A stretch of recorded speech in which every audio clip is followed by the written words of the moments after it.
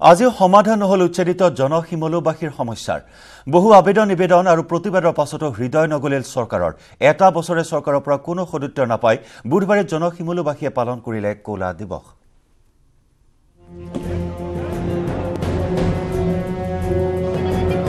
সমস্যাৰ মাজেৰে এটা বছৰ পাৰ হল জনসিমলুবাসীৰ চৰকাৰৰ পৰা নাহিল কোনো সদুত্তৰ উপায়ন্তৰ হৈ আজি পালন কৰিলে কোলা দিৱস আজি এটা বছৰ অতিক্ৰম কৰিলে আমচাঙৰ ৰাজভূমিত চলোৱা উচ্ছেদ অভিযানে কিন্তু আজি এটা বছৰে জনসিমলুবাসীয়ে নাপালে কোনো ধৰণৰ সদুত্তৰ যাৰ পৰিৱৰ্তে তেওঁলোকে কেৱল কৰি যাব লগা হ'ল প্ৰতিবাদ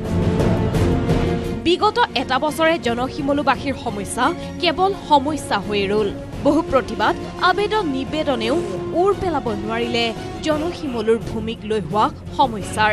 যাৰ বাবে বুধবাৰে পুনৰ প্ৰতিবাদত বহিল জনসিমলুবাসী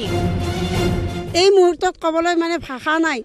যিমান দুখ দুৰ্গতি আমাৰ এই জনসিমলুবাসীয়ে মানে ভোগ কৰিলো এবছৰে আজিলৈকে তেখেতসকলে আমাক কোনো এটা মানে সেই নিশ্চয়তা নিদিলে কেৱল জনসিমলুবাসীয়ে নহয় বিভাগীয় মন্ত্ৰী পৰিমল শুক্লবৈদ্যই স্বীকাৰ কৰিলে সমস্যাটো সমাধান নোহোৱাৰ কথা এটা বছৰে কেৱল মাত্ৰ আলোচনাহে চলি থকাৰ কথা ক'লে মন্ত্ৰীগৰাকীয়ে আমচাঙৰ ক্ষেত্ৰত আমি ৰেভিনিউ আৰু ফৰেষ্ট আমি একেলগতে বহিছো এটা জৰীপ চলি আছে জৰীপৰ ভিতৰত আমি এই অলপতেই আমি গম পাই যাম তেওঁলোকক এক মাহৰ সময় নিৰ্ধাৰণ কৰি দিয়া হৈছিল তো অলপতে আমি গম পাই যাম যে এই মাটিটো কাৰ হয় মাটিটো ৰেভিনিউৰ হয় না ফৰেষ্টৰ হয় কাজেই এই মাটিৰ মালিকানা পোৱাৰ পাছতেহে আমি যেটো আমাৰ কৰিব লাগে আমি কৰিবলৈ পাৰিম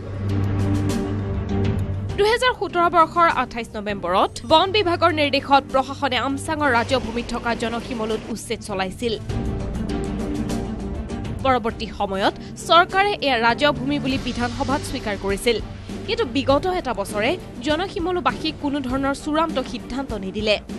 বিপৰীতে আগন্তুক পঞ্চায়ত নিৰ্বাচনৰ ভোটাৰ তালিকাৰ পৰা নাম কৰ্তন কৰিলে শতাধিক লোকৰ কিন্তু নিউজ 18 অসম নৰ্থ ইষ্টে এই বিষয়ে বাতৰি সম্প্ৰচাৰ কৰাৰ পাছতে প্ৰশাসনে ভোট দিব পাৰিব বুলি প্ৰতিশ্ৰুতি দিয়ে আমাক চৰকাৰে এনেকুৱা মানে নিথৰুৱা কৰিছে যে আমি ভোটাৰ লিষ্টৰ পৰা আমাৰ নামটো কাটি